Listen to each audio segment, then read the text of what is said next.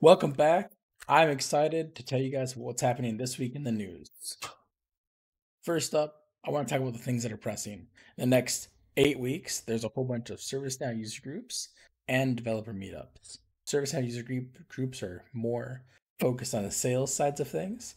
However, it's still a great place to network and find other like people. In addition, the ServiceNow meetups are also all happening at the same time, but they're ran by developers for developers. If you're new to the space, please check out your local developer meetup. It's a great place to become a part of something where you can offer to help the run, host, or bring content to. With that being said, we've got events happening in Madrid, Spain, Tampa, Florida, Phoenix, Arizona, Vancouver, British Columbia, Nashville, Tennessee, Denver, Colorado, and Kitchener, Ontario. I want to talk about this show. Here's the deal. I was running this too often before and I got burnt out. So last week or 2 weeks ago, I ran one, and that was thanks to Jordan Stein from Maven Next and John Manor encouraging me when I went to Knowledge 23. The thing is I need help making these happen. If you have something you want me to bring up that you would think others in our space would enjoy hearing about or you'd like my take on, please send me it. If you'd like to contribute in some way, shape, or form, please message me. I could use help with thumbnails. Sometimes the content generation could use some help, and I'm up to varying the format. Bo is hiked, a former founder of Sky Giraffe, which is the mobile platform that ServiceNow integrated to make their mobile platform, left ServiceNow about a year ago and just launched 8flow.ai like 2 days ago. It looks awesome. If you haven't checked it out, please do.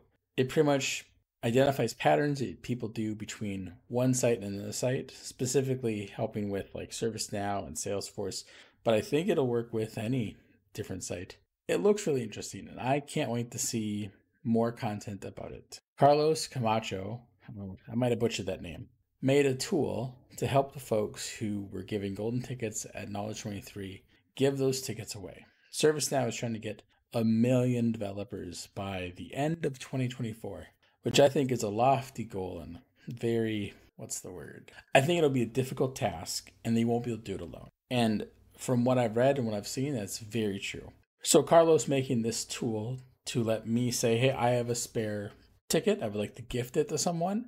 And then people who need it going to his site saying, hey, I would like a ticket. Can I please have one? That seems like a great use of technology and a great way to solve this problem. So if you have a spare ticket, check it out. And if you're looking for a golden ticket, which gives you free on-demand courses on ServiceNow, as long as you're not employed by a partner or otherwise have access to those courses already, I think. The legalese is kind of weird. You should be good to go. Robert Fedoruk and Corey Wesley interviewed Mark Rothoff on their podcast, CJ and the Duke, talking about all the hot, trendy topics.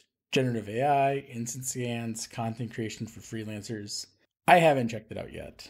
I really need to.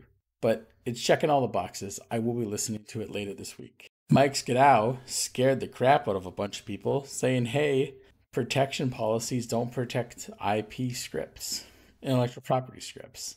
It was found out that it works for scope stuff, but just not global stuff. There's a LinkedIn post with a bunch of comments on it. If you have any feedback about this, I would like to hear about it. Because if your IP isn't protected and your company selling products on these stores, that's terrifying. So good job, Mike, for calling it out. But also, I wish you had made it more clear that it wasn't as big a problem as it seemed in the post. Tim Woodruff made a post about business rules and access controls and how they're broken. Well, they're not really broken. That's a little sensationalized. But there's the advanced checkmark for both of those, which control the visibility of a script field. And a lot of people, myself included, didn't realize that sometimes those scripts are executing even if advanced is not checked. So you could have some code that you never thought was running that in fact is running. So Tim made something to make a correction for that. Check out his post. Prashan's still covering these Utah features, and some of his content I like and some of his content I don't. This piece of content I think is fantastic. A new way to populate variables for catalog stuff. Catalog is home sweet home for me. I love ServiceNow Service Catalog. It was where I started working on ServiceNow, and it's still my favorite place to work on aside from Service Portal. But one thing that's always difficult is auto-populating variables, because that's complicated. You can do default value, you can do some client-side scripts, you can use it UI policies, but this is another way to do it, and it's fantastic. If you have a few minutes, check out his video. It's pretty great. Andrew P. of Elin Software has been working on this product called Flare Edge, and it looks awesome. If you're not familiar with it, it lets modern web developers build on top of ServiceNow using modern web frameworks. So that whole goal that Bill has about bringing 1 million developers in, I think this is the way to do it, or at least one way to bring more folks in, because you don't have to train folks up on ServiceNow to build on tooling that's already out there. There's a ton of React developers. There's a ton of Svelte developers. There's a ton of Next.js developers. And with this product, they can build within probably a half hour. If you're curious, please reach out to Andrew. Ebony was featured on Breakpoint with Chuck Tomasi, where she talked about her career and how she came up through the ranks less than 2 years ago. It's been a delight knowing Ebony. I've talked to her personally, and she's a fantastic person. If you're not familiar with her story, check out this podcast. At Knowledge 23, there was a hackathon. I wasn't anywhere near it. I wish I had come by and spent some more time, but I was too busy speaking to everybody else. Ashton Sapphire, Sarah Tolson, Ebony, and Jesslyn Smith, and Chris Helming won it, though, building a Parks and Rec event management application. There's a Loom video that you can watch where Sarah Tolson talks through how it works and what it does. It's great. I love this stuff. I'd like to see the other hackathon entries, but I haven't found them yet. If you have them, why don't you put a link in the comment? The last detail I want to talk about is this next-gen program details.